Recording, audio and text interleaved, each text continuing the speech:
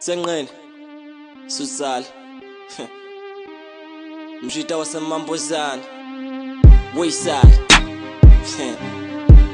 Sure Bathi VJ Nakasa VJ Nakasa Sure That calf was cool That calf was cool That calf was cool. Hold up, stop right there. Stop right there. If you're an MC out there, let me tell you something. That's how you intro a song, my G. That's how you intro a song. My man was even on timing with his with the hats, the way the hats were running, and he was on top of that saying like VJ Nakasa. It's simple little nuances like that that draws people into a song, man. Big ups. The first review I'm doing is by an artist called VJ Nakasa, man. The song's called Kaffir Kool. Welcome to the first podcast review by your boy BUX, man. You know, upon recording this, there was no name for the podcast, so there won't be no flashing lights or, you know, bells and whistles right now. But yeah, we're gonna get there, man. So this is my first attempt at doing a podcast review with your boy BUX live from True Sight Studios. Let's get into this, man. VJ Nakasa, Kaffir Kool. Make like judo, throw back when I'm in a place like I run chores, he got the dickies for proof, Nike. Yeah, so the first thing that stood out to me, because usually what happens with me is like I listen to music and I just kind of scroll into the song. You know, I do the same with movies, do the same with books that I read. I read it from the back and then I go to the front, go to the, you know, it's just a weird thing that I do. But anyway, the first line that stood out was actually, as I was editing this, it falls exactly on that. So I guess I need to say it, man. Most MCs, like a lot of MCs, get the judo reference wrong, and for me it was very cool that VJ Nakasa got the judo reference right. He says in the line,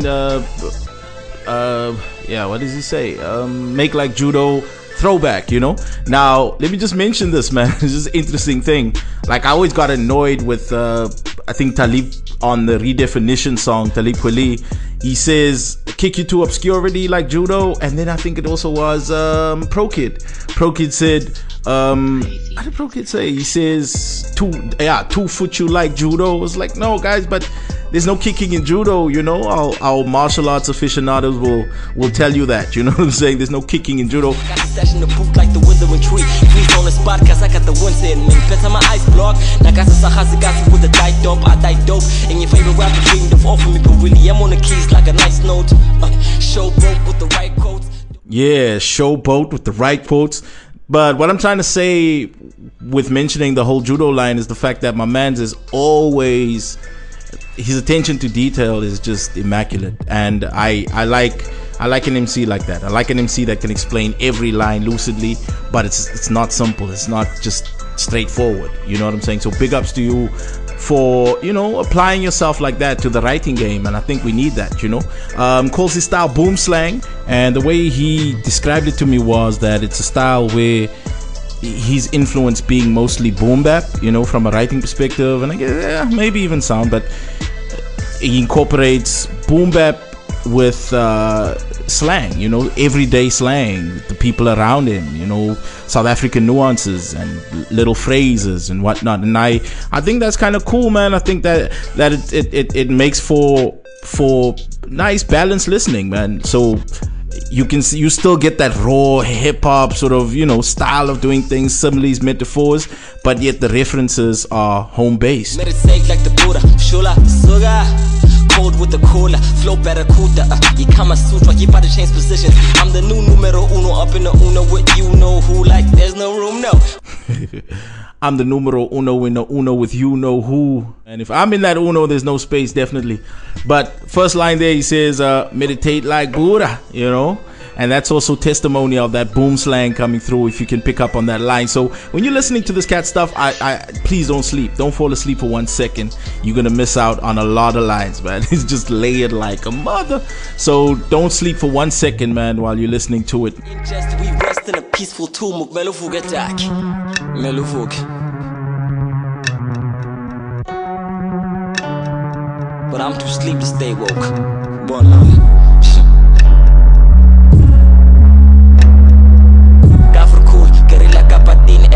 I love how they just drown us out completely with the bass at the end of the song, man. But my man still rides the beat like a pro.